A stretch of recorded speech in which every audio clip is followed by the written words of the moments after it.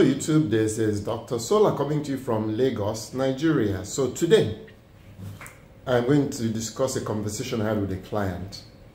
And these are beliefs or myths that people have about solar. So we're having lunch. And he was telling me, oh, I'm going to buy an inverter-friendly refrigerator. That's not inverter-friendly. An inverter-friendly freezer. And then I'm going to reduce this and reduce that so that I can get a 3.5 or 5 kVA inverter that'll be able to power my loads. So he's going to go change what he has because he does not believe that solar as exists can power what he has effectively and efficiently. So let me answer that. Let's start by, first of all, what size inverter do you need? So this itself, the AC-DC converter, is actually called an inverter. So what size do you need? This one you're looking at is 30 kilowatts. Do I need 30 kilowatts? The absolute answer is no. My load, when it peaks, is somewhere between 2.5 and 3 kilowatts. So a 5 kilowatt inverter will do just fine. But because once in a while I'll be cooking, I'll have my microwave on, I'll have two ACs on. I have a window AC, which is a non-inverter AC, and an inverter AC, and then I'll be pumping water. The pump was changed. We had a 0.75 kilowatt pump. Now the pump is, I believe, 2 kilowatts because it's pulling anywhere between 1150, sorry, it's pulling about 1500 watts. So it's the reason I have a 7 kilowatt inverter, but a 5 kilowatt inverter will do the job just fine. If I managed all the things by putting things on, knowing that other things are on, then a 5 kilowatt inverter will do the job fine. But a 7.5, I don't have to worry about anything. I never trips. Storage, you can never have enough storage. Storage are batteries. How much battery should you have? The more you have, the merrier. So right now, this here is 14 point, this is for 4 times 624, 4 times 3, so 14.4 kilowatt hours in battery, and that is 11.6 kilowatt hours.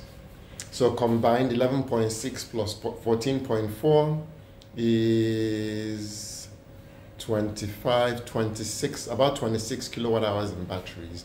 So what does it allow me to do? I could run my AC at 24, 23 degrees all night, and I'll wake up to over 50% or 60% in batteries left. So theoretically, what I do here, have here is 2 days of storage with no sun. That's what it comes out theoretically. I average about 20 kilowatt hours a day, and that includes when the sun is shining. If I use what I use over a 24-hour period, then this is 24 hours worth of storage. But so at night, I use less than what I use during the day, because during the day, the office is closed and it's nighttime. I'm using much less energy, so my storage requirements are different.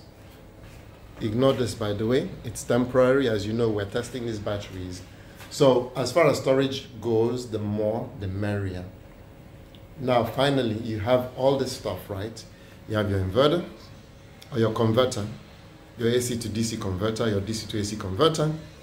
You have your storage, your batteries, right? So how much in panels do you need to charge them? So what you do is look at how much you consume every day. So in my case, I consume about 3 kilowatt hours, sorry, 28 kilowatt hours a day. So let's round it up for the sake of ease of calculation. So it's about 30 kilowatt hours every day, right? I'm 100% off the grid. So when you do your off the grid calculations, I use somewhere between 3 and 3.5 sun hours for my calculations. So 30 kilowatt hours divided by 3 hours. I need 10 kilowatts in panels to be able to produce the energy that I'm going to consume on a daily basis and recharge my batteries. Right now, I have 7.4 kilowatt hours in solar panels on my roof. And what that means is every day, I'm only able to charge these batteries, particularly in weather like this, to about 80%. Now, if I had that extra 2.5 kilowatts in solar panels that I required, I'll be able to get it to 100% every day. So let me summarize. How do I calculate how much in solar panels I need? One, I know how much I consume in kilowatt hours every day. So I rounded it up to about 30 kilowatt hours. So you divide that 30 kilowatt hours by the number of sun hours you have every day. Lagos being Lagos, we go through some super cloudy days. There are days the sun doesn't show up. So you have to account for those days. So what I do is I average it out and I use 3 hours. If I were on the grid, I could use more aggressive numbers. I could use 4, 5, or 6 hours, but I cannot do that because I'm not on the grid. And I don't want to turn on my generator. So what I do is I use 3 hours, and there are days I get 3 hours worth of sunshine. So if I get 3 hours worth of sunshine on my 7.4 kilowatt hours in batteries, that would be 22.6 kilowatt hours in sunshine. Sorry, in sun energy, in kilowatt hours that will go into my batteries. So I'm not getting that right now. So that's why these batteries are not getting full. I'm getting substantially less than that. So between what I'm using and what I'm producing, I'm not filling these batteries up to 100%. So let's take a look and see where we are right now. It is currently, it is 227. And the battery is at 85%. So that's how long it's taking for these batteries to fill up. And our consumption is 1.7 VA. So let's go in and see what's going on with our batteries. So system status. PV1 is generating 2.1 kilowatts.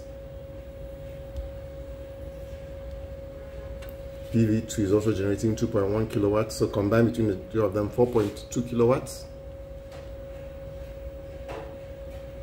Battery 1 is getting 1.4 kilowatts.